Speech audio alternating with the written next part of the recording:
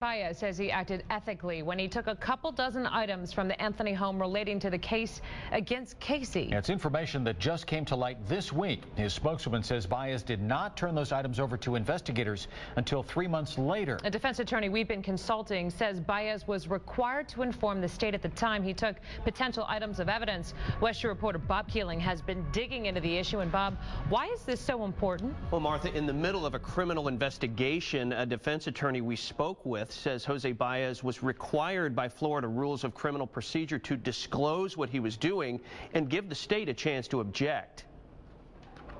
In documents just made public this week, we learned that back in September, Casey Anthony's defense team removed around 24 items relating to Kaylee from the Anthony home, like books, toys, a bedsheet, and a toothbrush.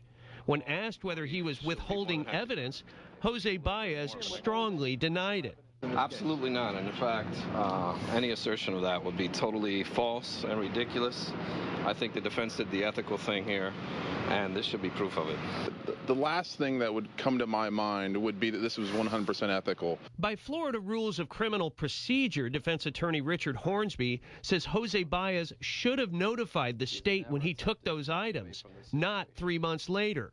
He's required by rule to disclose to the state attorney any items he has of any evidentiary value, and at least put the state attorney on notice if they want to come and view them or inspect them.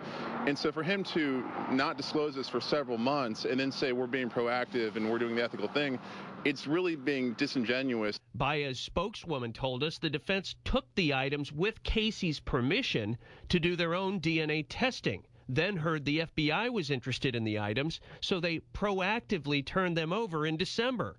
She characterized their actions as good, solid defense strategy. While he may have been allowed to remove it and have it tested, he had a duty to put the state on notice that he did so that they could object.